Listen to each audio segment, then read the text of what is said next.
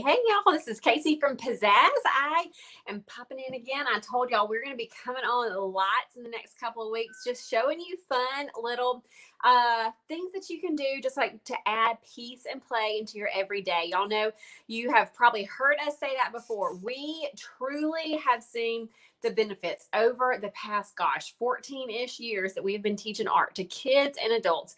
We see so much of the benefits to your mind, your body, your soul, when you just take a bit to stop your busyness and to just create. And oftentimes that doesn't have to be a lot of fancy supplies. Now, we like playing with fancy supplies, so we like doing that, but it can be very simple things too. So today, this afternoon, I'm just going to take you through a little bit of lettering, just one phrase, just this, you got this phrase. We're just going to letter that. You got this. We're going to go slow.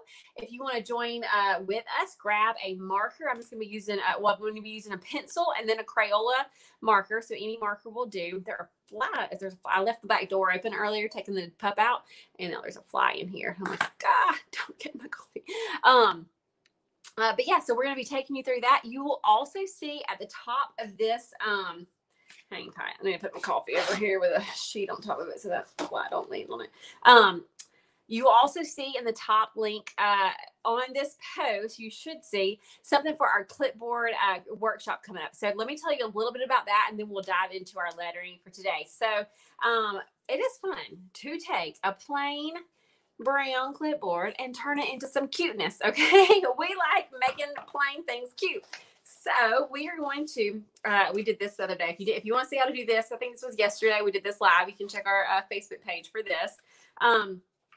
But we love just taking regular things and making them a little bit extra cute. And with school coming up, these are great for teacher gifts, or really just for yourself, like to keep things in line. Even if you are out of that stage of life and don't have kids in school or teacher gifts for, they're really, clipboards are just like, you can use them for a bazillion different things, even just to hang up your other art. You know what I mean? Like, so you might have a cute little something kind of like this, and just have it hanging on the wall and just change it out. So that's another fun way to use these. But, you know, somebody asked what we were supposed to do with it, and you can do whatever you want to do with it. It's just a clipboard. We just make it cute. So that's $10.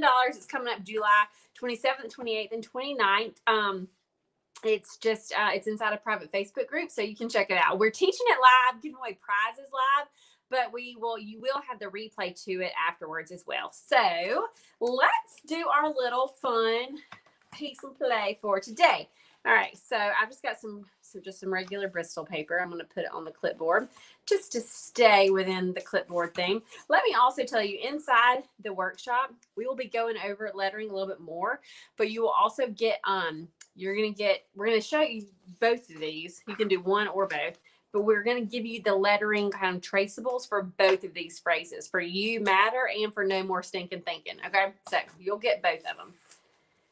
All right, so for you got this. Well, let's do that. All right, so for you got this, we are going to grab a pencil. We're always going to kind of think about how we're going to lay it out first. So I'm going to do you, and then got, and then this. Okay. Now that's not the only way we could do it. We could have done a big U and then got this under it, like 2 lines. There's lots of different ways to lay it out. But I'm just going to do one word on each line. You got this. All right. So we're going to start with the first part of the Y there. Then I'm going to bring it down and kind of swirl it around. But right here, I'm just going to kind of let it be for a second, because I'm already thinking if I'm going to do the word got down here, it has a T in it. It might be kind of cool to pull this tail as the cross bar of the T. Okay, so I'm just going to kind of leave it there and we'll see. So there's my Y. I'm going to do my O. It's going to be here. It's going to come up high and back. One line. I hope you are starting to see the lettering is just one line at a time, one shape. And there. Okay, so we have the U. We took it one shape at a time. We didn't pick our pencil up. I'm sorry, we did pick our pencil up. We didn't leave it down. Oftentimes when you're learning cursive as a kid, we're taught to, never pick it up. But with hand lettering is not your regular handwriting. I wish I could show you all my planner. If anybody were to see my planner, which I know a few people, I think Kaylee saw it yesterday. I think her eyes were like, oh, because it is a bunch of chicken scratch. It is my thoughts. It is my ideas. It's quick. It's this. It's my to-do list. It is not hand lettering. It is my handwriting, and it's quick and messy. And but hand lettering is different. That's when you slow down. You treat it like art. You're drawing the shapes and the lines. So don't say just because you don't have good handwriting that you can't do this. Just my little out there. Okay, now we're gonna do forgot, not forgot. We're gonna do got. There's that part. We're gonna come down and curl it here. We're just gonna let that hang out there too, because we're not super sure what we're gonna do there. We might let it go into another word, maybe not. Let's just see. U. Here's the O.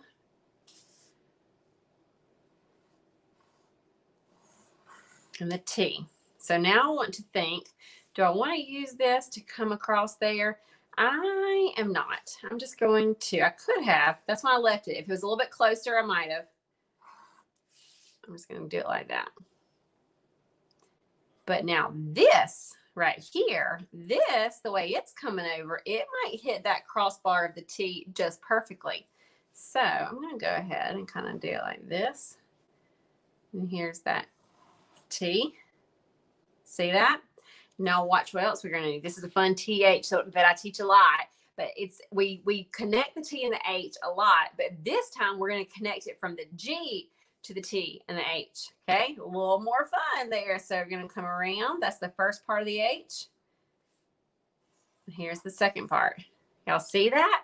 So even though this looks like one long line, we took it in sections so we could think about it. That's why, like, again, this is like a piece of art. It doesn't just roll out your hand the perfect way the first time. You got to think with it, tweak it, erase things if you need to, do things in sections.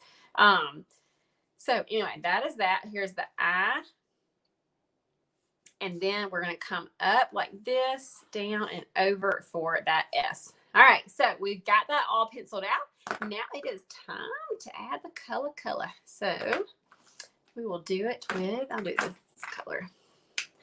So we're going to first just trace. This is just a Crayola super tip. I like the width of this.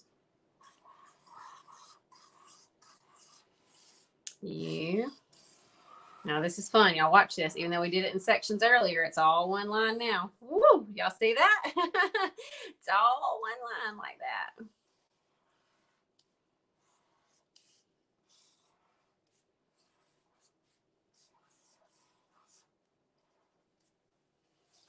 All right. So we went over it with our pen or with our marker. Now we're going to come back in, thicken those down strokes, which is just basically drawing some shape to the side of these wherever you're going down. I'm going to get it all drawn first so we don't have to think about it anymore. Everywhere that we're going down, it's where we're thickening this shape up.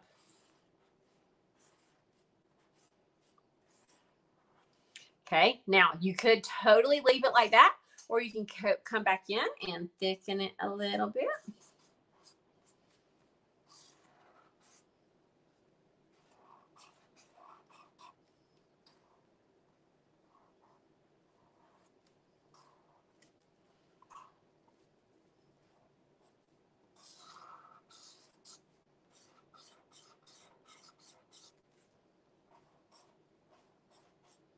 Do you see how after you do the thinking, then it's kind of like just coloring in?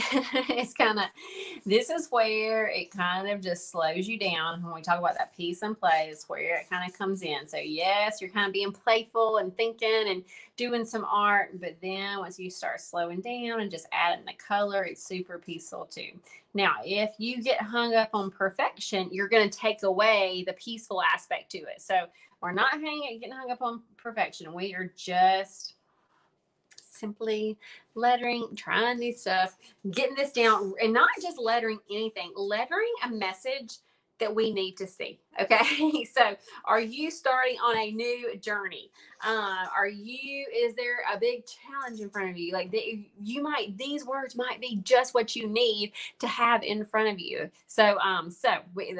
You matter, maybe just what you need for yourself. It might also be just what you need if you're holding this in a classroom and doing whatever thing you're doing, and this back is showing to all the kids who are there, or all the campers, or all the Sunday school class, or whoever's reading this, they need to be reminded of that too. No more stinking thinking. Okay. Again, we are not just lettering just for the sake of lettering, but we want to letter to fill our minds with things that are going to help us to be the best version of ourselves and to focus on truth. And so again, like yesterday, we talked about format.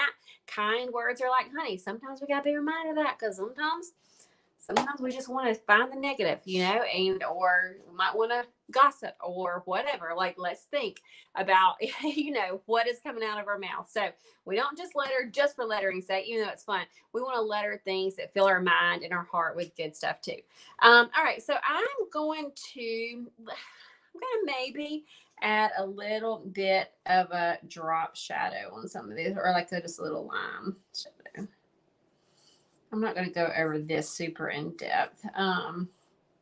It's just a little line kind of on the right side or up underneath. Kind of see how I don't know if you can even see from there. So it's on the right side and underneath some of the letters. I'm just going to do it just so it doesn't get to look like too much. I'm going to do it on you and this.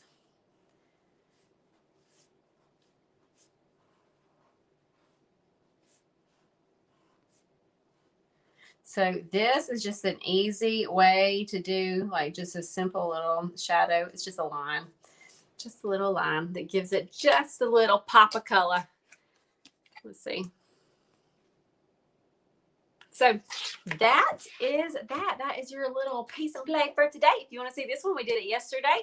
We'll be coming at you with more every single day. And if you want to get signed up for our clipboard challenge, we're going to do this over the course of 3 nights, just to break it up so that no night has to be a long night, that we're just going to talk and learn 3 nights, 30 to 45 minutes every night.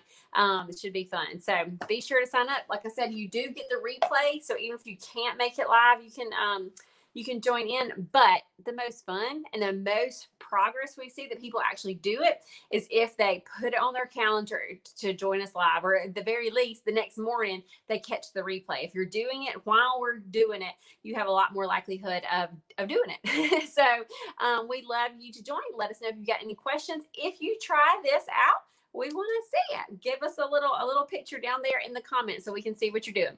All right, y'all. See ya.